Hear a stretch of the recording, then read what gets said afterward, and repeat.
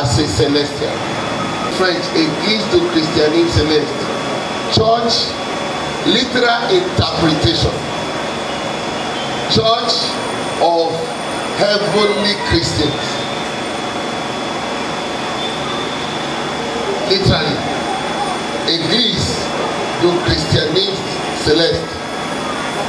Church of heavenly Christians. There are Christians, but there are heavenly Christians. Ọ̀pọ̀lápẹ̀ díẹ̀ láyọ̀ nínú díẹ̀ náà. Daddy came on the last time, just now, and told me which church is a born again church. He said there can only be a born again Christian. Because the Bible says to one person, Nicodemus. And like I always say, Nicodemus never asked any question before Jesus did that one. Like it was portrayed. There was no question to Jesus, but Jesus gave an answer. Let's see that place. John chapter 3, from verse 1. Let's see. There was a man of the Pharisees named Nicodemus, a ruler of the Jews. He came to Jesus by night. Look at what he said. Rabbi, we know a proclamation. Nicodemus came to declare. He didn't say I know. He said we know. A ruler of the Jews, a Pharisees. We Pharisees behind the doors. We know. Because on the table when we discuss, we come to a conclusion that this is this person. We know that you are a teacher who has come from God, yes? For no man can do these miracles that because when we look on the table and begin to present the miracles, we will know and tell ourselves, hello, let's not shy away from one truth. Just put that truth behind. This guy came from God. Look at the height of the hypocrisy. He came to Jesus to display hypocrisy. We know he came by night. He did not come in the day amongst the people, amongst the crowd. He singled himself out to say, I'll be the spokesman of our sect, the group of the Pharisees. Let me tell you what we have in our mind. He's a leader, not a commoner amongst, a leader. He now came and said, we know that you are a teacher who has come from God. Why? Because no man can do all these things. Talk. Except God be with him. Except God be with him. Jesus answered and said unto him. The answer to a sentence. Not, there was no question. Jesus said, you cannot worship me with your mouth and your heart cannot declare me of a truth. If you cannot stand for me openly, you know he said it in Matthew again. He said, those who will deny me in the open, I will deny upstairs. Don't come and tell me you are part of me. You have part with me. When openly, you cannot stand to walk and say, this is who I am. Jesus answered and said, verily, verily, I say unto you, I should tell you this. except a man be born again. Except any of you. The one that came to Jesus and said, Master, how do I get to heaven? He said, go and keep the commandments. This one did not even ask a question. And the only thing Jesus had to tell him is, except a man be born again. Talk to me. He cannot see the kingdom of God. He cannot see the kingdom of God. Nicodemus said unto him, He now said, how can a man be born? how can a man be born when he's old? Even the teacher of the teachers understood not Christ. No wonder John said in John chapter 1, he said, and darkness comprehended it not. When you are not of God, you cannot understand the words of God. Celestian singling me out, singling out my place as a Celestian, my place.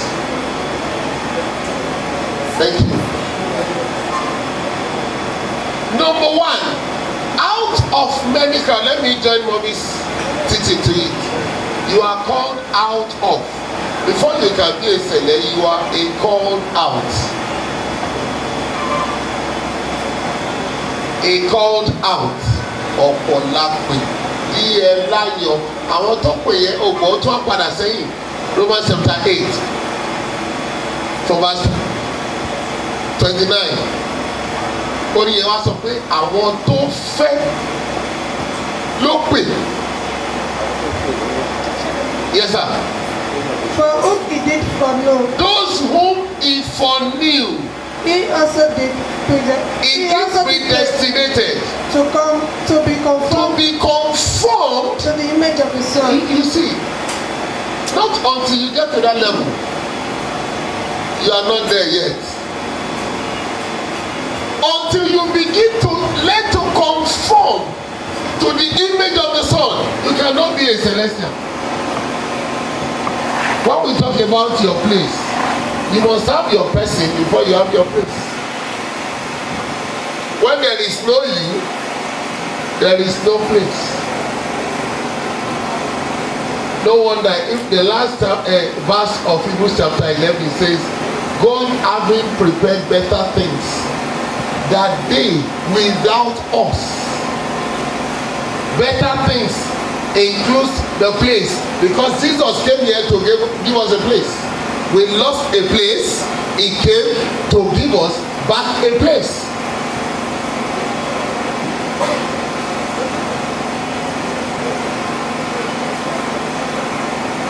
Singling me out. There are attributes that singles you out. Because of time, we can see some alignment. I want to quickly delve into that. Things you do that singles you out. Things you must learn. You see, being a Celestian, the only thing God gave you is to worship. Ẹ̀sìn Olúwa Ọlọ́run bàbá wa lọ́kọ̀ọ̀kan lọ́run gbogbo ọ̀run ayé kí gbogbo ayé lè wá rírì lábẹ́ agbára lọ.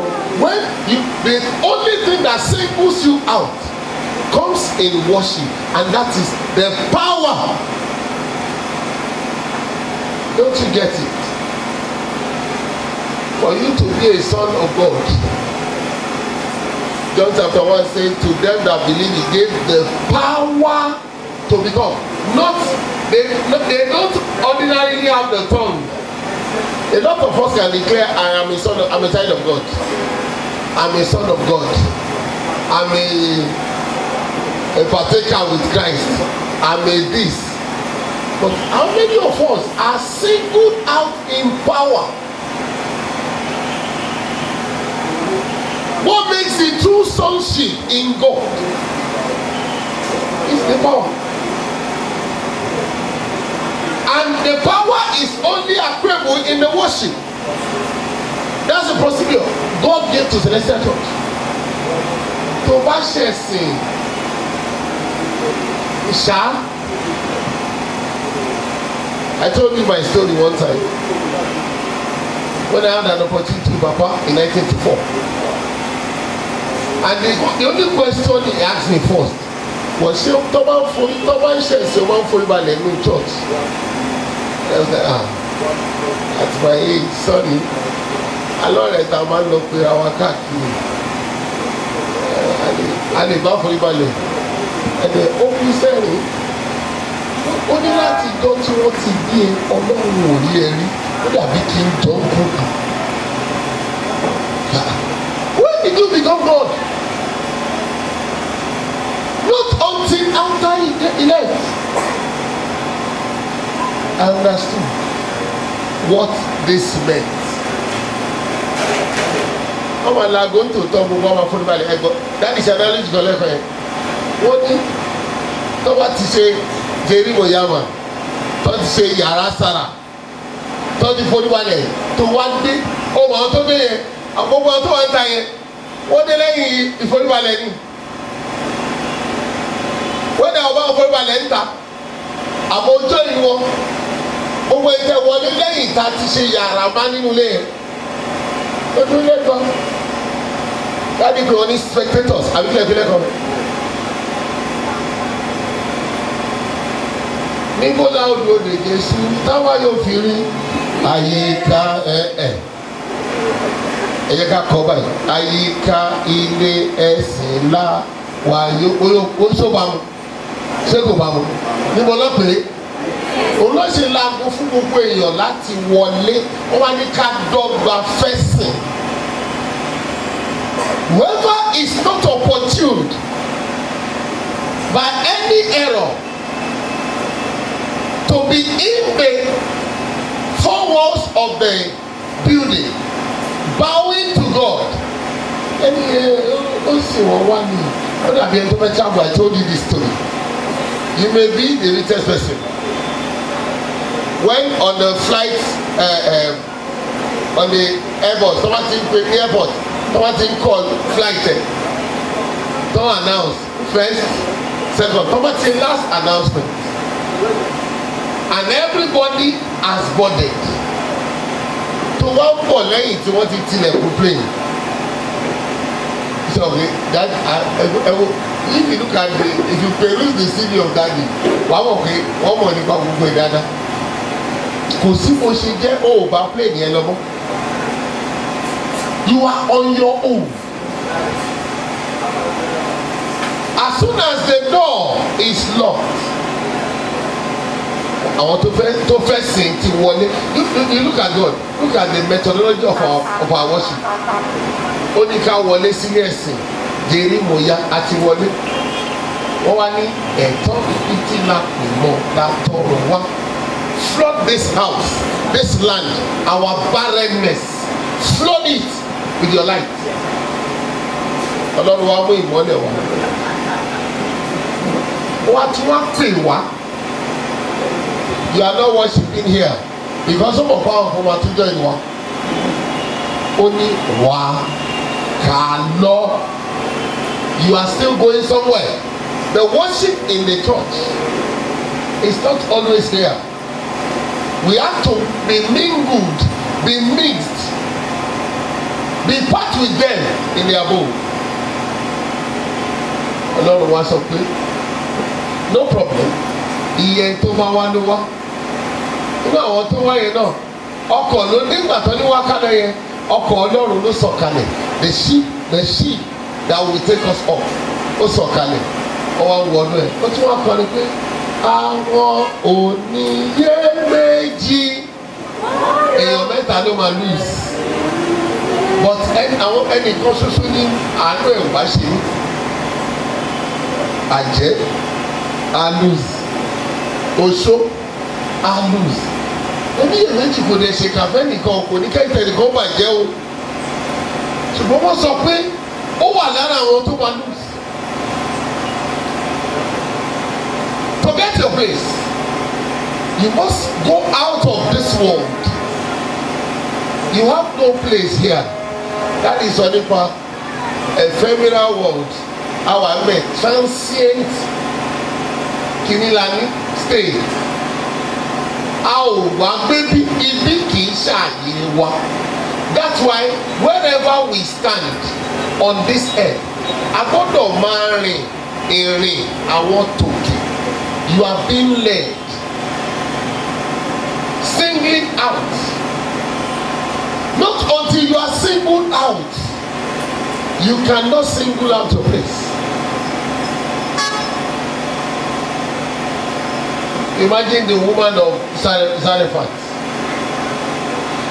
Jesus came and said there are many widows in Zarephath, but God chose one.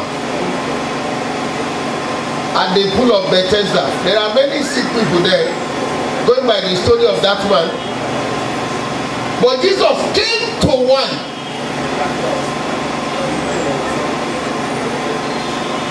Am I talking? Yes, sir. How many people were in awe of Chaldean when God came to Abraham to say, I need you to move, we have something to do.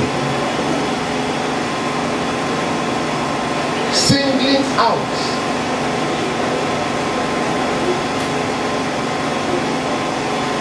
God's intention is for you to be outstanding. In fact, I should say this. While growing up in this church, born here, the beautiful thing I have learned to know is we have one song we sing so beautifully, but although wrongly as a Sunday school boy. Bẹ́ẹ̀ nínú òdodo, àwọn òkò nǹkan tó ń tó òdodo Sunday school, o tó súnmọ́ wà ní lólódo. So láti kọ́ ni ó máa ń dùn mọ́ wa, afẹ́wọ́n mọ́ mi wò bẹ́ẹ̀ nínú òdodo. Olódo kò dàpọ̀, ṣùgbọ́n wà la máa gbé fẹ̀sì school, olódo dẹ̀ ni wá lájọ náà. God's endowment to single us out. How? In your worship.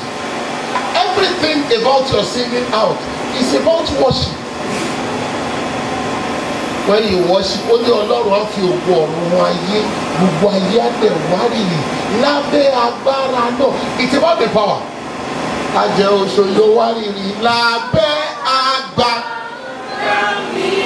Àwọn ọjọ́ tìrìtì, àwọn oṣù tìrì dàmú, èṣù wárìrì oṣù ìwájú agbára yòó. And you cannot get that power, the place of the power, until you come into true worship.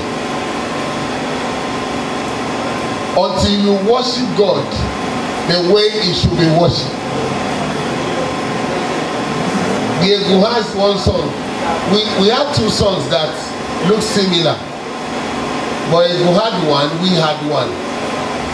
I mean to say, the songs came from two ends. One from us. The one that came from us is Ẹ̀sìn Olúwa nínú ìjọ mímọ́ yìí, Olúwa tó dá ayé.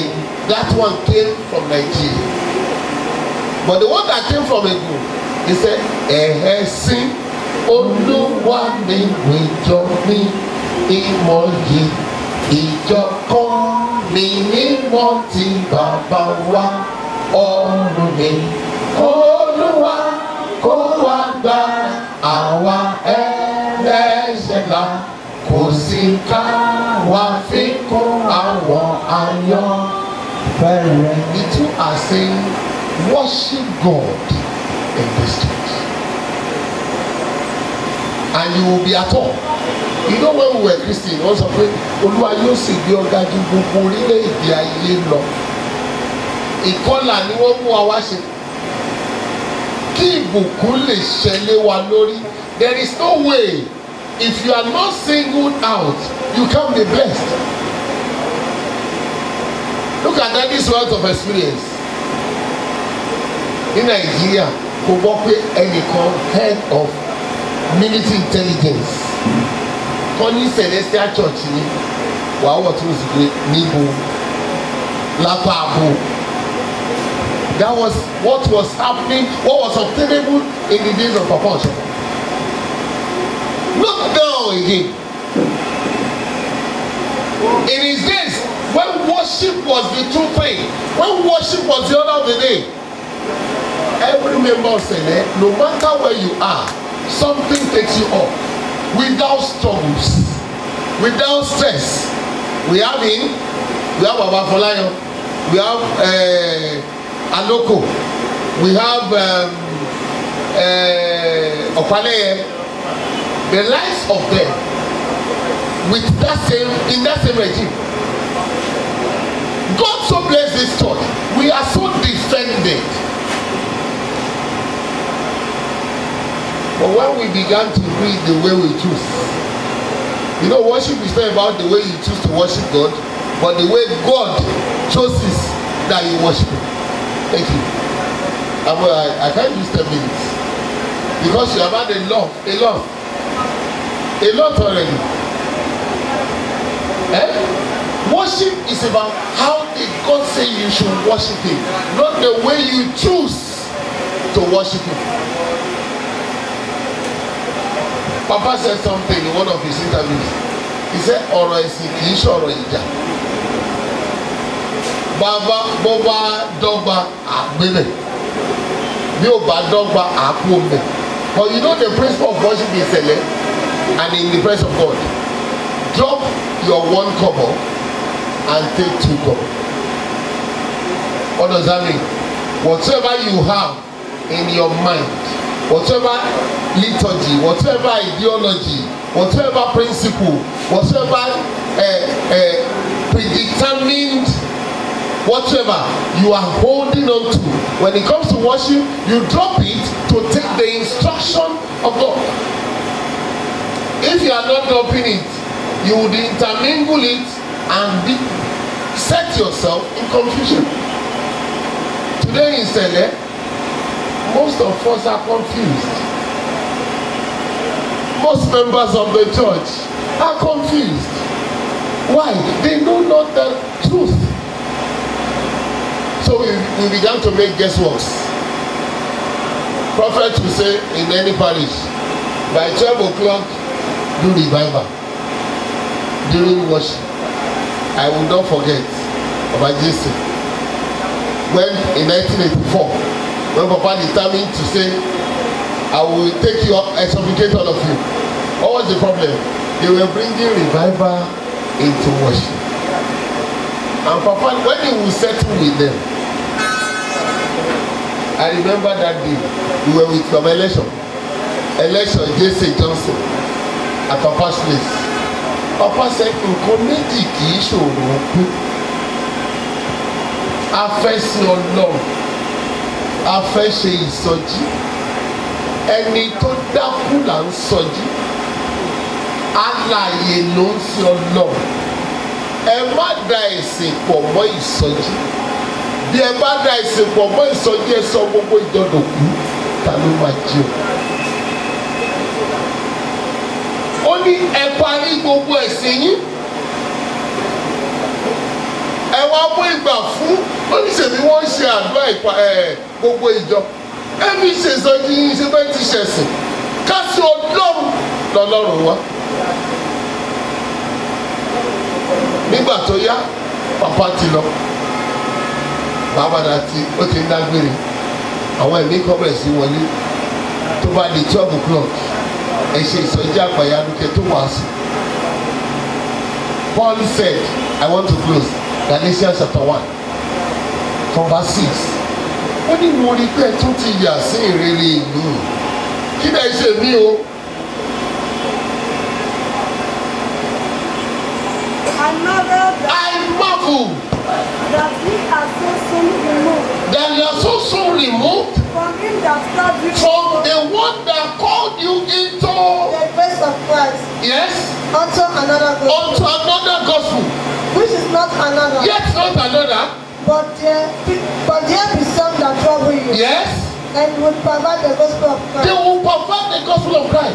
But don't we, or an angel from heaven, preach any other gospel unto you. Preach any other gospel unto you. That which has been preached unto you. Let him be accursed. Oh my God. Ẹni tó fi rántí settle scores. Lójijì, ẹ̀mí kan tún dé. Aláǹtẹ̀lẹ́ mi. Are we not following the blind spirit? Lying spirits. And that is why they upon all these spirit connotations. Ẹ rí pé agbára ò farahàn bíi tàtijọ́. I want to plead with you. The whole summation of everything is about you worshiping God, so that He endows you with His power, and then you are positioned accurately. May God bless the house. Thank you very much. Thank you so much.